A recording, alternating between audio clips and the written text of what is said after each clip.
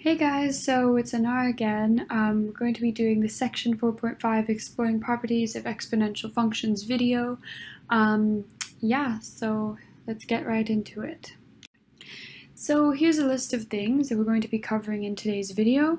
Today's video is really short and it's going to be mostly theory-based, but we do have a couple of examples at the end of the video. So, what are exponential functions? A function in the form y is equal to a, b to the power of x, which you already know, so here are just a couple of examples as a refresh of what an exponential function is.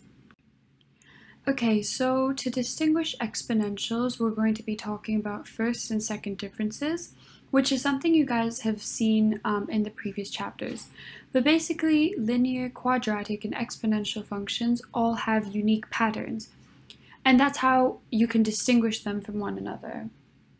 So if we have a look at it, a linear function has an exponent power of 1, the quadratic function has a squared term, and the exponential function has a positive base, but a variable exponent.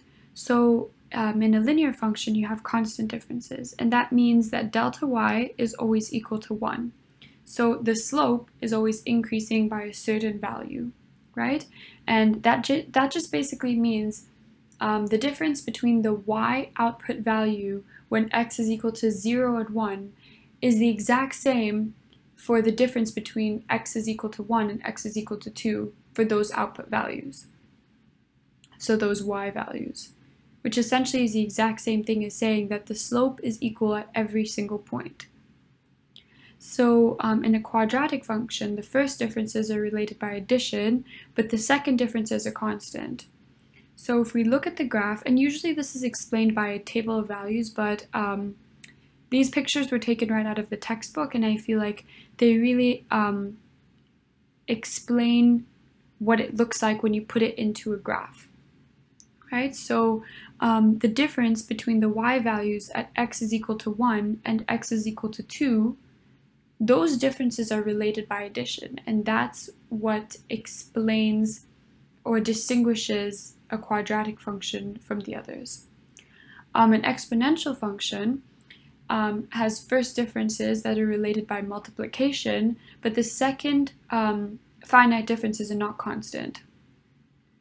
So if we look at the graph right here, you can see that when x is equal to 1 and x is equal to 2, those y values are related by multiplication.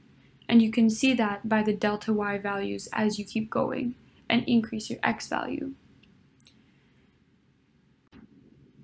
Okay, so the characteristics of exponentials, we're just going to be going over the b term specifically. So a lot of times in math you don't have to commit things to memory, but unfortunately this is one of the times where you do have to commit this to memory, but it's super easy. So if b is greater than 0, the function is defined.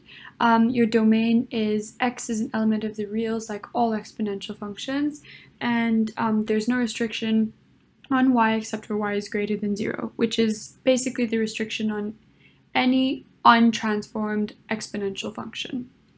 So if b is greater than 1, it's an increasing function, and the greater the b value, the faster the growth. So if it was 2 to the power of x versus 3 to the power of x, 3 to the power of x is going to grow faster than 2 to the power of x. If the b value is between 0 and 1, so if it was something like 1/2, it's a decreasing function. But the lesser the b value, the faster the decay.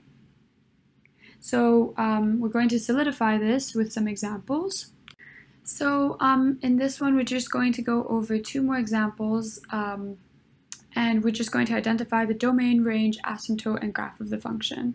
So basically, in this particular function, the domain is x is an element of the reals, but the range is y is less than 4 because of the -4 at the end of the equation, and it's because of the translation of 4 units down. And that moves the asymptote as well to y is equal to -4. So you can see that in this graph over here. right? So there's an asymptote at y is equal to -4, meaning it doesn't actually touch that line. And that's another reason why, I should say, that it's not y is less than or equal to 4, because it doesn't actually touch the asymptote. Y is equal to 2 to the power of 2 multiplied by x plus 2. So the domain of this function is x is an element of the reals, and because there's nothing in the y direction, transformations-wise, the range just remains y is greater than 0. So you can see that because then the asymptote remains in the exact same position, y is greater than 0, because there's no transformation applied in the y direction. So that is shown in this graph over here. That's actually the end of this video. I hope you guys enjoyed it and keep watching. Thank you.